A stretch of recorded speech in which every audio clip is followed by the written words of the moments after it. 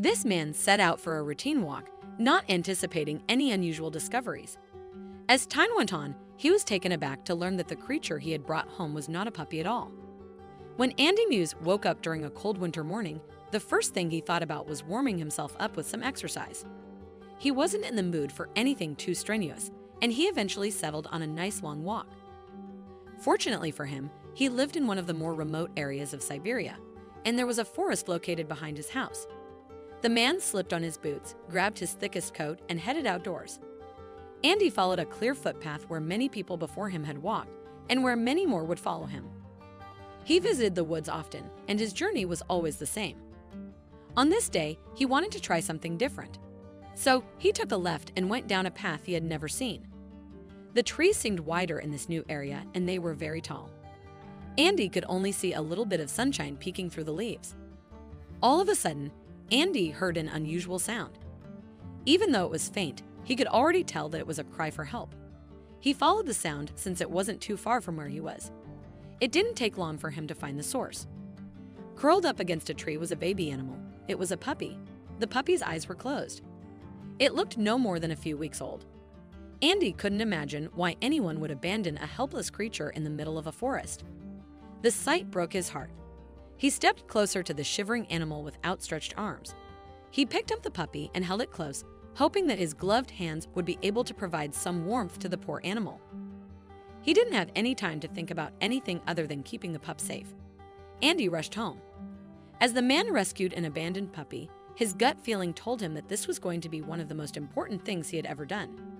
When he finally arrived back at his house, he took some blankets out and wrapped the ice-cold puppy up. He ran around to turn the heating on and collect some water. After a few minutes of being within Andy's care, the puppy had stopped shivering. It already looked like it was in a better state. Andy called the local vet and asked for a checkup. He wanted to make sure that the animal was healthy and happy. Andy had known the puppy for no more than a few hours, but already he could tell that they were going to become very close. Once again, he didn't really think his plans through and simply trusted his instinct. He adopted the stray pup and named him Ikea. Over the next few months, Ikea grew larger. Andy noted that this new pet had a big appetite. It had been that way since the first day they had met. However, Ikea's hunger only grew with time. Andy knew that young animals required a lot of nutrients. In particular, canines and other mammals needed to feed on a regular basis to sustain their energy and weight. And yet, Ikea's eating habits continued to surprise Andy. As Ikea grew bigger, his facial features seemed to sharpen, but his body shape grew wider. One thing that began to gnaw at Andy's mind was Ikea's breed. It was a mystery that he couldn't crack. It was just a little bit of curiosity, since he had never seen a dog like Ikea before. Andy had a lot of friends who were dog owners, so he turned to them with this burning question. They had no clue. They were just as confused as Andy was. He sent people pictures and videos of Ikea at different stages, hoping that someone would have an answer, and yet his efforts were in vain. Something as simple as figuring out a dog-specific breed ended up becoming an impossible challenge. As the final resort, Andy reached out to an animal expert. The expert asked for a meeting in person so that she would be able to identify what breed Ikea was. Soon after, Andy and Ikea were in the car driving towards the expert's location. What do you think happened next? Comment down below with your thoughts. Andy walked into the practice with Ikea attached by a leash. After speaking to the receptionist, he was directed to the expert's room. As he walked in, the expert's jaw dropped. The woman couldn't believe her eyes. Andy had spent all that time thinking that he was raising a puppy, only to find out later that it's not a dog. It turned out that Ikea was a wolf. To make matters even more intriguing, Ikea was not just any random wolf, but a Eurasian gray wolf. This species is well known to be the largest canine on Earth. Wolf cubs and puppies share many resemblances, so it was only natural for Andy to make that mistake. As Ikea grew older, it became unmistakably clear that he was not a typical dog but a majestic gray wolf. His size, strength, and the subtle wildness in his eyes were undeniable. An animal expert, noticing Ikea's impressive stature, explained to Andy that the sheer size difference was a significant clue. With the revelation of his cherished pet's true species, Andy had to shift his focus to ensuring Ikea's well-being. The idea of a tame wolf living among humans sparked fascination and curiosity, making Akia a local sensation. Word about Akia's presence quickly reached the local zoo. Zookeepers began bombarding Andy with phone calls and emails, fervently attempting to persuade him to send Akia to their care. They painted vivid pictures of spacious enclosures and expert attention. However, Andy was wary. He had heard unsettling stories about zoos, tales of confinement and unhappy animals that made him reluctant to even set foot in one, let alone entrust his friend to such a place. The alternative options, involving sanctuaries or wildlife reserves, were equally daunting and filled Andy with a deep sense of unease.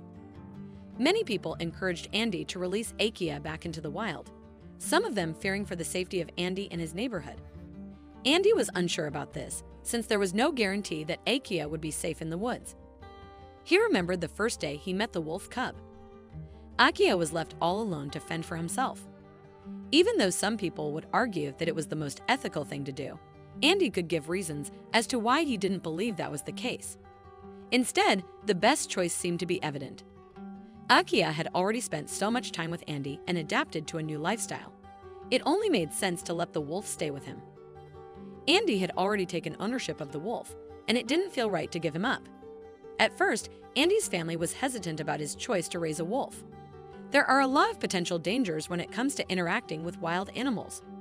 Wolves in particular can be unpredictable. They are often feared for their carnivorous hunger and brute strength.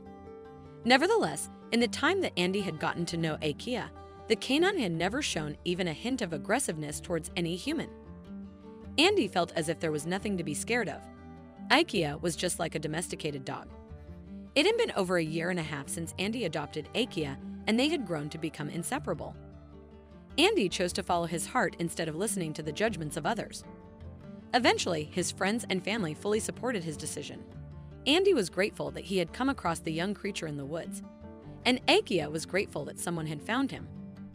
To this day, they live together in Andy's Siberian home, as happy as they could possibly be.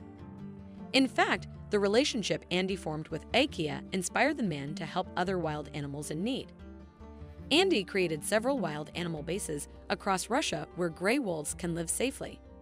These bases have grown in popularity, and there are now a range of canines resting there, such as foxes and coyotes.